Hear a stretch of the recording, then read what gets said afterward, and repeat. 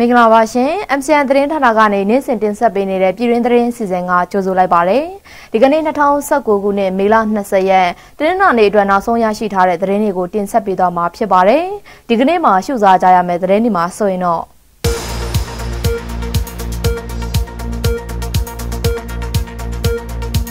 ကုလသမဂ္ဂဒုက္ခသည်များဆိုင်ရာမဟာမင်းကြီးယုံ UNHCR အကြီးအကဲနဲ့အဖွဲ့ဟာရခိုင်ပြည်နယ်စစ်တွေမြို့ကိုဒီကနေ့ရောက်ရှိလာတဲ့သတင်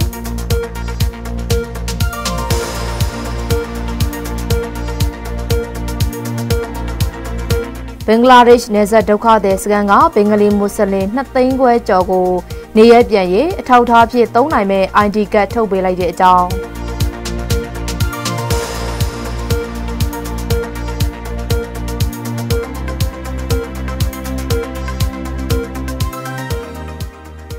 နိုင်ငံတော်အတွက်ကျေးဇူးဆက်နိုင်အောင်စ조사ဖို့ရေချောင်းနဲ့လေချောင်းကမောင်မယ်တွေကိုဗိုလ်ချုပ်မှုကြီးမင်းအောင်လှိုင်ကတိုက်တွန်းပြောကြားလိုက်တဲ့တဲ့သတင်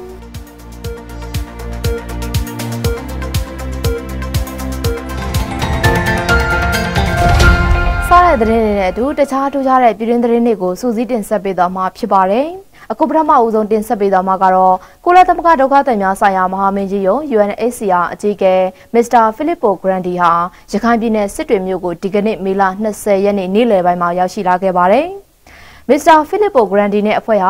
ဒီကနေ့နေ့လယ်ပိုင်းမှာပဲစစ်တွေကနေတဆင်ဘူးသီးတောင်ကိုရေချောင်းကနေတွားရောက်မှာဖြစ်ပြီးတော့ဘူးသီးတောင်ကနေမောင်တော်အထိတွားမှာလည်းဖြစ်ပါတယ်။ဘူးသီးတောင်မြို့နယ်အတွင်းမှာတော့ရန်အောင်ပြည်နယ်ရွာမကျေးရွာတွေကကယ်ဆယ်ရေးစခန်းတွေကိုတွားရောက်မှာဖြစ်ပြီးတော့မောင်တော်မြို့ကိုဆက်လက်တွားရောက်မှာလည်းဖြစ်ပါတယ်ရှင်။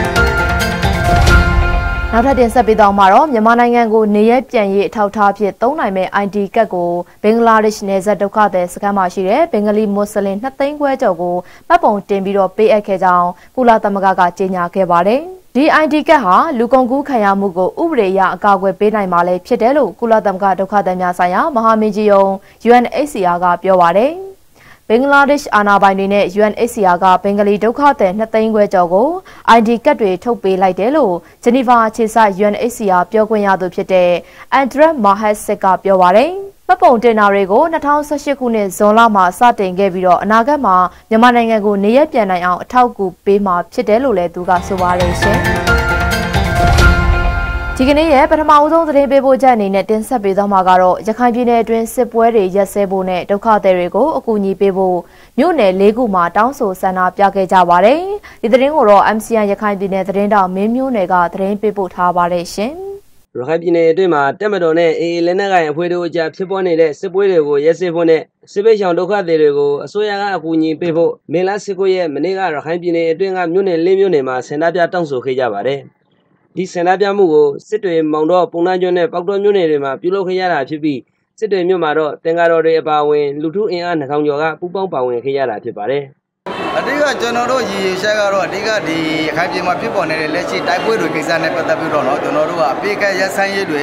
အဓိကလိုချင်တယ်အပိကရဆိုင်ကိုလုပ်ပေးပါဆိုတဲ့ရည်ရွယ်ချက်တစ်ချက်ပါတယ်နောက်ပြီးတော့ဒီကျွန်တော်တို့တိုက်ပွဲဆောင်တွေဒုက္ခတွေသူတို့အနေနဲ့ဒေသကိုပြန်လေရောက်ရှိအောင်ဆိုရကကုညီဆောင်ရွက်ပေးစေတဲ့ရည်ရွယ်ချက်တွေနဲ့အဓိကပြအရှိဖြစ်ပါတယ်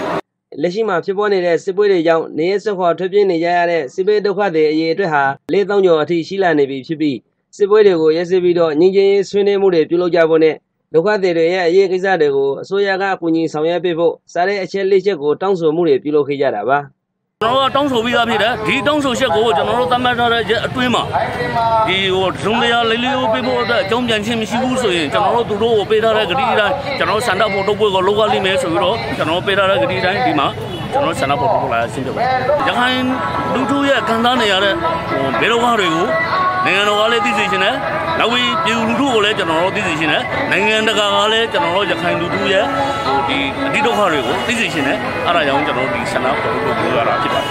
ဒါအပြင်ရခိုင်ပြည်နယ်အတွင်းမှာဖြစ်ပေါ်နေတဲ့စစ်ပွဲတွေဟာနှစ်ဖက်လက်နက်ကိုင်အဖွဲ့အစည်းတွေပဲဖြစ်တာမဟုတ်ပဲအရဲသားတွေကိုပါထိခိုက်မှုတွေမြတ်ပြလာနေတာကြောင့်စိုးရိမ်မိတယ်လို့ဦးအောင်ထေးကပြောပါတယ်ကျွန်တော်တို့ကတော့ဒီတိုက်ပွဲဟာဒီသူတို့လက်နက်ကင်ချင်းတိုက်ပွဲတွေတော့မကတော့ဘူးတို့လူမျိုးရဲ့အသွင်ဆောင်လာတဲ့တိုက်ပွဲတွေအဖြစ်ကျွန်တော်တို့ခိုင်ပြည်သူတွေကမြင်လာတာပေါ့နော်။ဘာဖြစ်လို့လဲဆိုတော့ကလေးတွေပါတော့တယ်ဗျာလူကြီးတွေပါတော့အသက်အရွယ်ကြီးတွေပါတော့တယ် လူအိုတွေပါတော့တယ်ပြီးတော့ဒီမတရားသဖြင့်မလွတ်လာအဲ့ဘဲနဲ့ဒီအပြင်းမဲ့လမ်းပေါ်မှာတော့နေခကြီးတော့တွေကအစတော့ထိတ်လန့်နေရတယ်စိုးညာရတယ်ကျွန်တော်တို့စိတ်ပိုင်းဆိုင်ရာတွေဒုက္ခတွေကမကောက်ဘူးအကြောင်းလဲလို့ကျွန်တော်တို့နေရတယ်လူမျိုးတစ်မျိုးအတွက်နေပြီးတော့ဖိနှိပ်ပြီးတော့လှုပ်ရှားဆောင်မှုရှိတယ်ဆိုပြီးတော့ဒီခိုင်ပြည်သူတွေပေါ်မှာကန်ဆာချက်တွေအဲ့လောက်ထိဖြစ်တဲ့အဆင့်ကိုရောက်တော့ဒီအခြေအနေဖြစ်နေပါပြီအရက်ဘဲအဖွဲ့အစည်းတွေကပေးပို့ခဲ့တဲ့တောင်းဆိုချက်လက်ချက်နဲ့ပတ်သက်ပြီးတော့ပြီးခဲ့တဲ့15ရက်နေ့မှာရခိုင်ပြည်နယ်အစိုးရအဖွဲ့ပေးပို့ခဲ့တဲ့အကြောင်းပြန်စာမှာအပြစ်ခဲရေးစေးကိုလုပ်ပေးနိုင်မှာမဟုတ်ဘူးလို့ပြောဆိုထားတဲ့အတွက်အခုလိုစင်နာထုတ်ပေါ်ခဲ့ရတာဖြစ်တယ်လို့ဦးအောင်ထင်းကပြောပါတယ်ခင်ဗျာနောက်ထပ်တင်ဆက်ပေးသွားမှာကတော့ဘဝတိုးတက်မှုကိုရှာဖွေရင်းနဲ့တစ်ဖက်တစ်လမ်းမှာလည်းနိုင်ငံအတွက်ကျေးဇူးဆက်နိုင်အောင်စ조사ဖို့ရေချောင်းနဲ့လေချောင်းကမောင်မယ်တွေကိုဗိုလ်ချုပ်မှုကြီးမင်းအောင်လှိုင်ကတိုက်တွန်းပြောကြားခဲ့ပါတယ်မေလ19ရက်နေ့ကနေပြည်တော်မှာရှိတဲ့ဇေယျသီရိဗိမာန်မှာပြုလုပ်တဲ့ရေချောင်းနဲ့လေချောင်းလူငယ်မောင်မယ်တွေကိုဂုဏ်ပြုတွေ့ဆုံပွဲမှာတပ်မတော်ကာကွယ်ရေးဦးစီးချုပ်ဗိုလ်ချုပ်မှုကြီးမင်းအောင်လှိုင်ကအခုလိုပြောကြားခဲ့တာပါဒီနိုင်ငံမှာမွေးဒီနိုင်ငံမှာကြီးပြင်းခဲ့သူတွေဖြစ်တာကြောင့်နိုင်ငံကြီးသားကောင်းတယောက်ပြီးတာတာကိုသက်သေပြကြရမှာဖြစ်ကြောင်းသက်သေပြတဲ့အခါမှာလည်းအပြက်သဘောမပါတဲ့အပြူသဘောတွေကိုရင်ဝယ်ပိုက်ပြီးတော့ဆောင်ရွက်သွားကြဖို့တပ်မတော်ကာကွယ်ရေးဦးစီးချုပ်ဗိုလ်ချုပ်မှုကြီးမင်းအောင်လှိုင်ကတိုက်တွန်းပြောကြားခဲ့ပါတယ်ရှင်ဆက်လက်ပြီးတော့တင်ဆက်ပေးသွားမှာကတော့တရားဥပဒေစိုးမိုးရေးနဲ့လူမှုစီးပွားဖွံ့ဖြိုးတိုးတက်ရေးအချက်2ချက်ဟာနိုင်ငံတော်အစိုးရကရခိုင်ပြည်နယ်အတွက်အလေးထားတဲ့အချက်2ချက်ဖြစ်ကြောင်းဝန်ကြီးဒေါက်တာဝင်းမြတ်အေးကပြောကြားလိုက်ပါတယ်မေလ19ရက်နေ့ကပြုလုပ်တဲ့ရခိုင်ပြည်နယ်အတွင်းရှိတိုက်ပွဲရှောင်ပြည်သူတွေကိုမိုးရသည်မတိုင်မီလုံခြုံတဲ့နေရာတွေမှာယာယီနေရာချထားပေးနိုင်ရေးလုပ်ငန်းညှိနှိုင်းအစည်းအဝေးမှာလူမှုဝန်ထမ်းကယ်ဆယ်ရေးနဲ့ပြည်내နေရာချထားရေးဝန်ကြီးဌာနပြည်ထောင်စုဝန်ကြီးဒေါက်တာဝင်းမြတ်အေးကပြောကြားခဲ့တာပဲဖြစ်ပါတယ်။နိုင်ငံတော်အစိုးရကတာတူညီမျှခံစားမှုရရှိရေးဆောင်ရွက်ရာမှာလိုအပ်ချက်များတဲ့နေရာတွေကိုဦးစားပေးဆောင်ရွက်နေကြောင်းရခိုင်ပြည်နယ်ဟာလိုအပ်ချက်များတဲ့အတွက်ဦးစားပေးအစီအစဉ်တွေနဲ့ဆောင်ရွက်ပေးလျက်ရှိကြောင်းဝန်ကြီးဒေါက်တာဝင်းမြတ်အေးကပြောကြားခဲ့ပါတယ်ရှင်။နောက်ထပ်တင်ဆက်ပေးသွားမှာကတော့နည်းပညာကိုစိတ်ဝင်စားတဲ့လူငယ်တွေအတွက် UK သိမှတ်ပြုဒီပလိုမာတွေကိုသင်ကြားပို့ချမယ်လို့ MBT ကတာဝန်ရှိသူတဦးကပြောပါတယ်။ဒီအကြောင်းပြည့်စုံကိုတော့ MCN သတင်းနောက်တက်အောင်ဆိုကအခုလိုပဲတင်ဆက်ပေးထားပါတယ်ရှင်။နည်းပညာကိုစိတ်ဝင်စားတဲ့လူငယ်တွေအတွက် UK ကဒီပလိုမာဖြစ်တဲ့ Scottish Qualification Authority SQA Advanced Diploma သင်တန်းတွေတင်ကြားပို့ချမယ်လို့မြန်မာ Institute for Business and Technology MBT က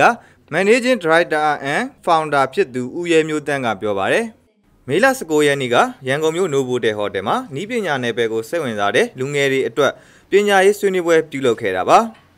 ဟုတ်ကဲ့ခင်ဗျအဓိကတော့ကျွန်တော်တို့ကဒါကျောင်းစာ MBT ကျောင်းစာတင်ခဲ့တာတစ်နှစ်လည်းပြည့်ပါပြီခင်ဗျဒီနှစ်အတွင်းမှာကျွန်တော်တို့နည်းပညာနဲ့ပတ်သက်တဲ့သင်တန်းတွေလည်းအများကြီးပို့ချပေးပါပြီအခုကတော့နောက်ထပ်တစ်ဆင့်ကျွန်တော်တို့ UK ကဒီပလိုမာတစ်ခုကိုနည်းပညာနယ်ပယ်မှာစိတ်ဝင်စားတဲ့ကျောင်းသားကျောင်းသူတွေအတွက်စတင်ပို့ချပေးမှာဖြစ်ပါတယ်ဗျ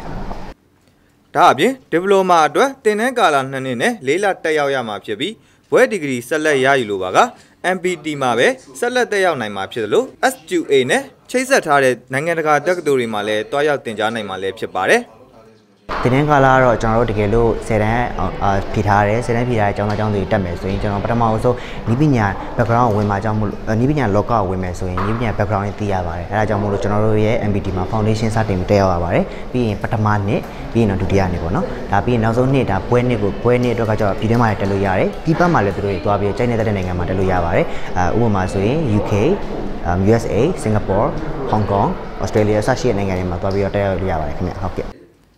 လူငယ်တွေအနေနဲ့ MBT မှာ Advanced Diploma in Computer Science, Advanced Diploma in Computing Networking, Advanced Diploma in Computing Software Development စတဲ့သင်တန်းတွေတက်ရောက်နိုင်မှာလည်းဖြစ်ပါတယ်ခင်ဗျာဆက်လက်ပြီးတော့သူရဦးရွှေမန်းဥက္ကဋ္ဌဖြစ်တာဝန်ယူတည်ထောင်ထားတဲ့ပြည်ထောင်စုကောင်းကျိုးဆောင်ပါတီရဲ့ရည်မှန်းချက်ကိုထုတ်ပြန်ခဲ့ရမှာ2008ဖွဲ့စည်းပုံအခြေခံဥပဒေပြင်ဆင်ဖို့အတွက်လှုံ့ဆော်မယ်ဆိုတဲ့အချက်ပါဝင်လာခဲ့ခြင်းမရှိခဲ့ပါဘူးပြည်ထောင်စုကောင်းကျိုးဆောင်ပါတီရဲ့ရည်မှန်းချက်ကိုပါတီရဲ့တရားဝင် Facebook လူမှုကွန်ရက်မှာထုတ်ပြန်ခဲ့တာလည်းဖြစ်ပါတယ်။အဲ့ဒီထုတ်ပြန်ချက်ထဲမှာ Federal ပြည်ထောင်စုစနစ်တည်ဆောက်ရေး၊ဒီမိုကရေစီစနစ်ထူထောင်ရေး၊တိုင်းရင်းသားသွေးစည်းညီညွတ်ရေး၊တောင်တင်းခိုင်မာတဲ့စီးပွားရေးစနစ်ဖြစ်ထွန်းရေး၊ခေတ်မီဖွံ့ဖြိုးတိုးတက်တဲ့နိုင်ငံတော်တည်ဆောက်ရေးစတဲ့အချက်တွေပါဝင်ပါတယ်ရှင်။နောက်ထပ်သတင်းပေးပို့ချက်အနေနဲ့တင်ဆက်ပေးသွားမှာကတော့ရင်ခွင်မဲ့ကလေးတွေရောကြနိုင်ဖို့အတွက်လူငယ်တွေကြားမှာအသိပညာပေးမှုတွေများစွာလိုအပ်နေတယ်လို့လူမှုရေးဝန်ကြီးဦးနိုင်ငံလင်းကပြောကြားလိုက်ပါတယ်။ဒီသတင်းကိုတော့ MCN သတင်းနောက်တော်ရာတို့ရဲ့သတင်းပေးပို့မှုမှာအခုလိုရှုစားကြရမှာပါရှင်။ ရင်ခွင်မဲ့ကလေးတငယ်တွေရှော့ချနိုင်မှုအတွက်ရင်ခွင်မဲ့ကလေးတငယ်များရှော့ချရေးနဲ့ကာဝေးဆောင်ရှောက်ရေးအသင်းတွဲဆောင်ဆွေးနွေးပွဲမှာရန်ကုန်တိုင်းဒေသကြီးရဲ့လူမှုရေးဝန်ကြီးဦးနိုင်ငယ်လင်းကအခုလိုပြောဆိုခဲ့တာပါဒီတွဲဆောင်ဆွေးနွေးပွဲကိုမေလ19ရက်နေ့ကရန်ကုန်တက္ကသိုလ်စင်ရတုခမ်းမမှာပြုလုပ်ခဲ့တာဖြစ်ပြီးသက်ဆိုင်ရာဝန်ကြီးဌာနတွေကတာဝန်ရှိသူတွေအပြင်ရန်ကုန်မြို့ကပရဟိတအဖွဲ့50ကျော်လည်းတက်ရောက်ခဲ့ပါတယ်အတွက်ကတော့ကျွန်တော်တို့အသိပညာပေးမှုပေါ်မူတည်ပါတယ်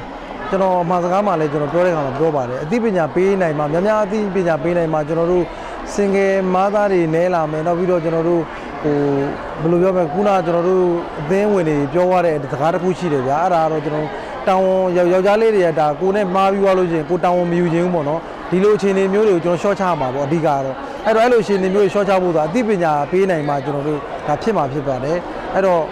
ုအသိပညာများများပေးနိုင်လို့ရှိရင်များများဒါကြောကြလာမယ်လို့ကျွန်တော်မျှော်လင့်ပါတယ်ဒါပြင်ရင်ခွင်မဲ့ကလေးတငယ်တွေလမ်းမမရောက်ဖို့နိုင်ငံတော်အစိုးရအနေနဲ့မိခင်တပွဲစောင့်ရှောက်ပေးမှုတွေကိုလူမှုဝန်ထမ်းကယ်ဆယ်ရေးနဲ့နေရာပြန်လည်ချထားရေးဝန်ကြီးဌာနကဆောင်ရွက်နေရလို့ပြောပါတယ်ကျွန်တော်တို့လူမှုဝန်ထမ်းကလုပ်တဲ့ alternative care တို့မိခင်တပွဲမိခင်ဝိုင်းနေစောင့်ရှောက်တာတို့မိဘတပွဲကျွန်တော်တို့စောင့်ရှောက်တာတို့နောက်ပြီးတော့ kinship ပေါ့နော်အဲ့လိုမျိုးစောင့်ရှောက်တာတို့ဒီဘယ်လိုစောင့်ရှောက်တဲ့ပုံစံမျိုးဖြစ်ဒါကလေးတွေကိုကျွန်တော်တို့ကစောင့်ရှောက်မှုပေးနိုင်မှသာကျွန်တော်တို့ရင်ခွင်မဲ့ကလေးတွေရဲ့အနာဂတ်ပေါ့နော်ဒီကလေးတွေရဲ့အနာဂတ်ကကျွန်တော်တို့ခေါင်းဆောင်တွေဖြစ်လာမဲ့ကလေးတွေဖြစ်တဲ့အတွက်ကြောင့်ဒီကလေးတွေကကျွန်တော်တို့ဒါဘဝကိုကောင်းမွန်ဖြတ်သန်းသွားနိုင်မှာဖြစ်ပါတယ်။ဘာဖြစ်လို့ဆိုတော့နောက်တစ်ခုကကျွန်တော်တို့ရှိတာကျွန်တော်တို့ကလေးဘဝမှာမိဘမဲ့တင်တော့၎င်းတဦးတယောက်မရှိရင်တော့၎င်းเนาะအဲ့လိုမျိုးပေါ့အဲ့လိုအခြေအနေမျိုးမှာဖြတ်သန်းလို့ရင်ကလေးတွေက trauma ဆိုဖြစ်တတ်တယ်ပေါ့နော်စိတ်ခံစားချက်တွေသူတို့မှာဖြစ်တတ်တယ်အဲ့လိုမျိုးဖြစ်သွားလို့ရှိရင်ဒါကျွန်တော်တို့မကောင်းတဲ့ဘက်ကိုရောက်သွားတာများတယ်ပေါ့နော်အဲ့တော့ကျွန်တော်ဒါတွေကိုအများကြီး short ချနိုင်မယ်လို့မျှော်လင့်ပါတယ်ရင်ခွင်မဲ့ကလေးတငယ်တွေကိုကလေးတငယ်ဆိုင်ရာအခြေခံအခွင့်အရေးတွေရရှိစေဖို့အတွက်မူဝါဒတွေနည်းဥပဒေတွေနဲ့အညီကာဝယ်ဆောင်ရှောက်မှုတွေပေးဖို့ရင်ခွင်မဲ့ကလေးတငယ်ရှော့ချရေးနဲ့ကာဝယ်ဆောင်ရှောက်ရေးအသင်းကလှုံ့ဆော်နေတာလည်းဖြစ်ပါတယ်ခင်ဗျာဆက်လက်ပြီးတော့88မျိုးဆက်ကျောင်းသားခေါင်းဆောင်တဦးဖြစ်တဲ့ဦးမင်းကိုနိုင်ကအာဏာနဲ့ပတ်သက်တဲ့နိုင်ငံရေးကိုအားမတန်ဘူးလို့ပြောပါတယ်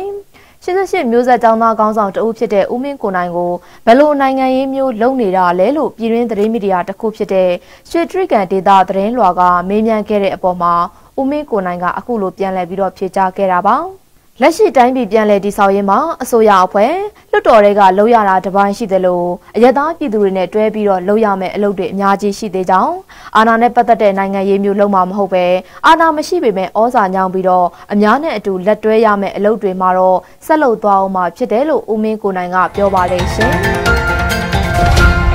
နောက်ထပ်တင်ဆက်ပေးသွားမှာကတော့မလေးရှားနိုင်ငံစီမံကော်နီ KM190 မြောက်တောင်အမြန်လမ်းမပေါ်မှာမေလ19ရက်နေ့ကရေမတော်တဆမှုဖြစ်ပွားခဲ့လို့မြန်မာနိုင်ငံသား3ဦးသေဆုံးခဲ့ပြီး9ဦးအပြင်းထန်ဒဏ်ရာရရှိခဲ့ပြီးတော့4ဦးကတော့အနည်းငယ်ဒဏ်ရာရရှိခဲ့ပါတယ်။အဲ့ဒီမြန်မာနိုင်ငံသားတွေဟာအလိုပွန်စုကနေခရီးထွက်လာတာဖြစ်ပြီးတော့ရင်မောင်းကရင်ကိုမထိန်ချုပ်နိုင်ပဲလက်ဝဲဘက်ကတန်ပေါင်ကိုဝင်တိုက်မိခဲ့တာဖြစ်တယ်လို့ရင်ထဲရဲတပ်ဖွဲ့ကပြောပါတယ်။ခရီးသည်3ယောက်ဟာကားထဲကနေပန်ချိုတရာစီလွင့်ထွက်ပြီးတော့အခင်းဖြစ်ပွားတဲ့နေရာမှာပဲတေဆုံးခဲ့တာပါ။ဒဏ်ရာအပြင်းထန်ရသူ9ဦးနဲ့အနည်းငယ်ဒဏ်ရာရသူ4ဦးတို့ကိုတိုင်ပင်စိတ်ယုံစီကိုပို့ဆောင်ထားပါတယ်။တေဆုံးသူတွေရဲ့အလောင်းကိုတော့မြန်မာနိုင်ငံပြန်ပို့နိုင်ဖို့မလေးရှားအာဏာပိုင်တွေကမြန်မာတန်ယုံနဲ့ဆက်သွယ်ပြီးတော့ဆောင်ရွက်နေပါတယ်ရှင်။ဒီကနေ့ရဲ့နောက်ဆုံးသတင်းပေးပို့ချက်အနေနဲ့တင်ဆက်ပေးသွားမှာကတော့ပကြီးကား300နီးပါးရဲ့ရောင်းရငွေတွေကိုရခိုင်ပြည်နယ်ကစစ်ဘေးရှောင်ဒုက္ခသည်တွေအတွက်လှူဒါန်းသွားမယ်လို့ Stout of Peace ကုသိုလ်ဖြစ်ပကြီးအယောင်ပြပွဲဖြစ်မောက်ရေးကော်မတီကပြောပါတယ်။ဒီသတင်းကိုတော့ MCN သတင်းတော်ထေထေကအခုလိုပဲတင်ဆက်ပေးထားပါတယ်ရှင်။ရခိုင်ပြည်နယ်အတွင်းမှာဖြစ်ပွားနေတဲ့စစ်ပွဲတွေကြောင့်ဒေသခံပြည်သူတွေစစ်ဘေးရှောင်ပြည်သူတွေကိုစာနာထောက်ထားတဲ့အနေနဲ့ကိုသက်ကျွမ်းတဲ့အမှုပညာနဲ့ဖန်တီးထားတဲ့ပကြီးကားတွေကိုရောင်းချလူဒန်းသွားမယ်လို့ Stout of Peace ကုသိုလ်ဖြစ်ပကြီးရောင်းပြပွဲတာဝန်ရှိသူတွေကပြောပါတယ်။ပကြီးစရာ200ကျော်ရဲ့ပကြီးကား300နီးပါးကို Stout of Peace အမည်နဲ့မေလ20ရက်နေ့ကနေ24ရက်နေ့အထိရန်ကုန်မြို့ကန်တော်ကြီးကလဝိတ်ကျွန်းမှာရှိတဲ့မဟာဇန်ပကြီးပြကန်းမှာပြသနေတာပါ။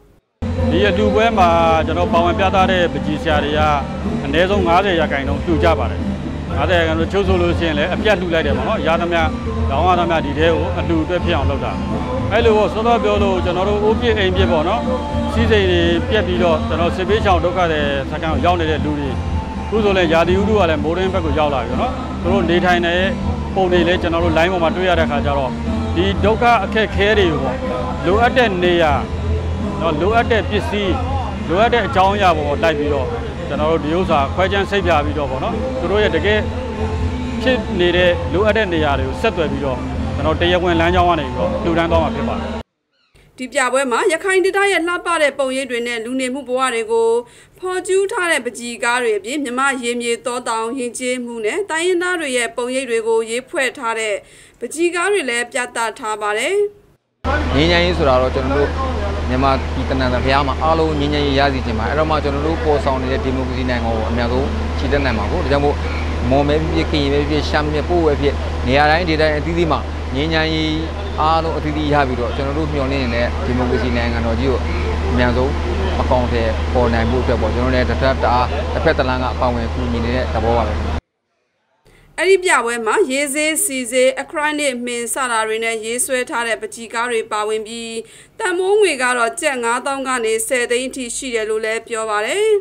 ဒါအပြင်ပါဝင်ပြသခဲ့တဲ့ပကြီဆရာတွေကတော့ရန်ကုန်မန္တလေးပုဂံမေမြို့တောင်ကြီးမော်လမြိုင်ဖအံစတဲ့မျိုးတွေကပကြီဆရာ200ကျော်ရဲ့လက်ရာတွေဖြစ်ပြီးအလူဒနာပြုကျင်တဲ့စိတ်ဆန္ဒတွေနဲ့စုစည်းထားတဲ့အဖွဲ့အနေနဲ့လူဒန်းသွားမှာဖြစ်တယ်လို့လည်းပြပွဲဖြစ်မြောက်ရေးကော်မတီကပြောပါတယ်ရှင် MCN သတင်းဌာနကနေဒီကနေ့အတွက်နောက်ဆုံးရရှိထားတဲ့ပြည်တွင်းသတင်းတွေကိုတင်ဆက်ပေးခဲ့တာဖြစ်ပါတယ်။နောက်နေ့တွေမှာလည်းတခြားထူးခြားတဲ့သတင်းတွေကိုတင်ဆက်ပေးသွားအောင်ပါပါ။ MCN သတင်းဌာနရဲ့ထုတ်လွှင့်ပြီးသားရုပ်သံအစီအစဉ်တွေကိုတော့ www.mcntv.base နဲ့ Facebook လူမှုကွန်ရက်စာမျက်နှာပေါ်မှာဆိုရင်တော့ MCN TV News နဲ့ဝင်ရောက်ကြည့်ရှုနိုင်ကြမှာဖြစ်ပါတယ်။မြို့သားပိုင်း MCN သတင်းဌာနရဲ့ရုပ်သံအစီအစဉ်တွေကိုကြည့်ရှုအားပေးခဲ့ကြတဲ့အတွက်အထူးပဲကျေးဇူးတင်ရှိပါတယ်ရှင်။